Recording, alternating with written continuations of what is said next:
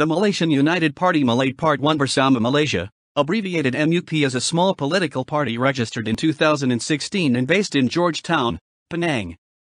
The party's stated intention was to act as a third force in Malaysian politics and assume the role of providing check and balance on both the ruling and opposition parties. The initial membership of the party consisted of civil society members from the ethnic Chinese community helmed by business owner Tan Jin Thiem, and aided by two former Barisan Nasional politicians, David Yim and Lim Bu Chong.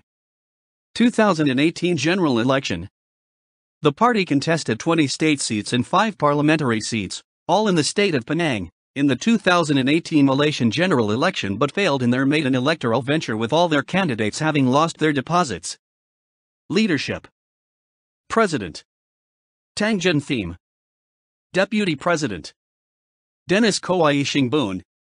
Vice Presidents: Lim Bu Chong, Dennis Yim, Soon Shibung, Lily Teo.